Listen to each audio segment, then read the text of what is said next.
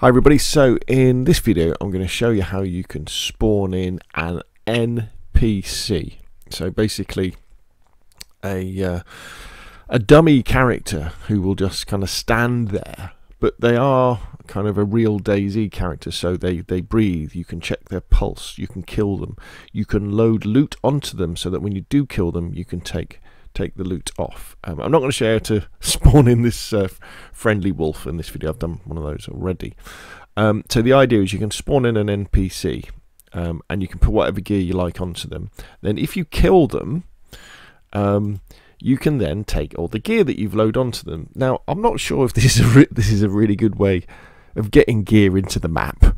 It does seem a little bit nasty that you've got to kill these characters, because they do bleed and they do grunt and shout out in pain as you're punching them or shooting them. But anyway, it's something you can do. Now first though, credit where credit is due.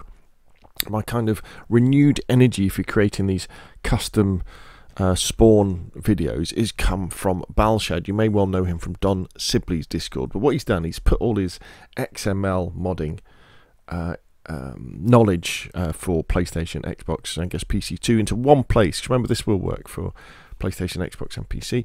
And he's created this great Discord with lots and lots of easy to follow tutorials and FAQs that really do help. And in fact, the one we're going to be going through is called, I think it's placing NPCs. Let's scroll down and find it, because we're going to be using it.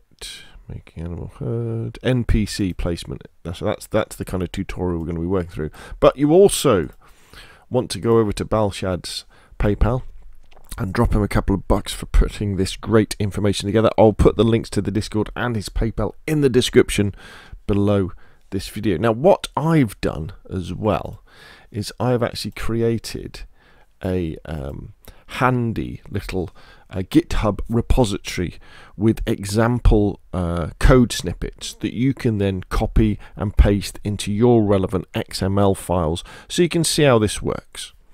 So probably the best thing to do is over on Balshad's Discord, read through what he tells you to do, and then what we'll do is, if you go to my GitHub repository, again the link is in the description below the video, click on the little green code button and download the zip.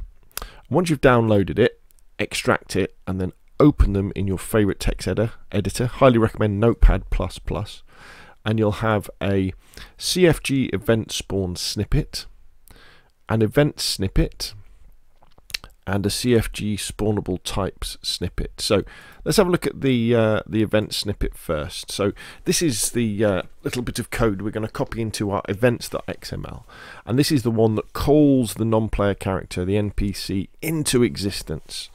So as you can see, nominal 1, and we've called it item NPC1. Remember, the name of an event is critical when you're calling in items or loot. It must be item NPC1.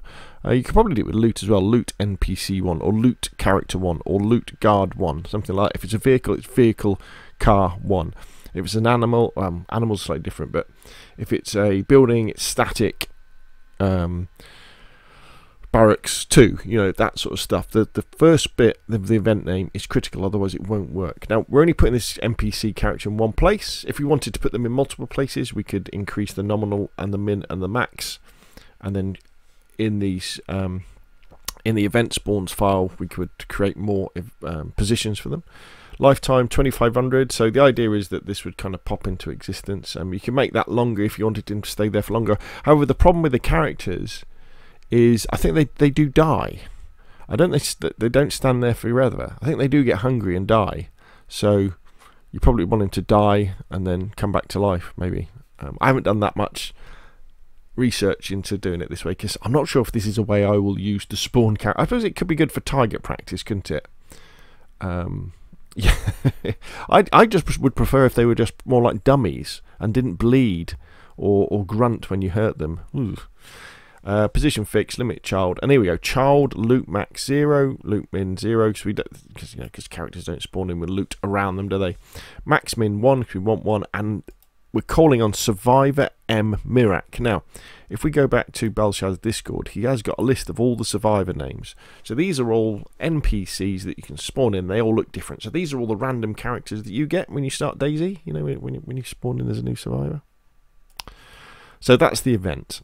Next, we want to give it a location, don't we? So this is what you'll find in the cfgeventspawns snippet. So you'll notice the event name matches the event from the event snippet, item NPC1, and we've given it an X and a Z position.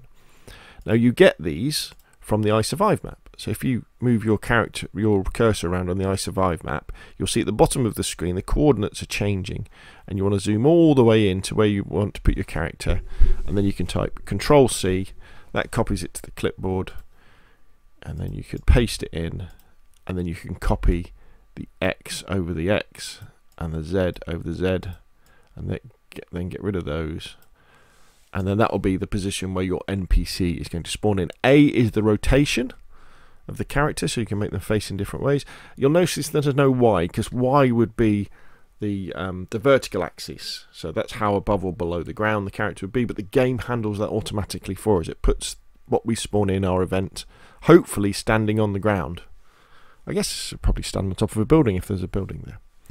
Now, the other thing we need to add in is a entry in the CFG spawnable types. There's a CFG spawnable type snippet, and basically I've just copied over Balshad's one here, and what this does is this puts military uniform and military gear, an M4 attachments in his bag, so that when he spawns in, he'll have all that kit.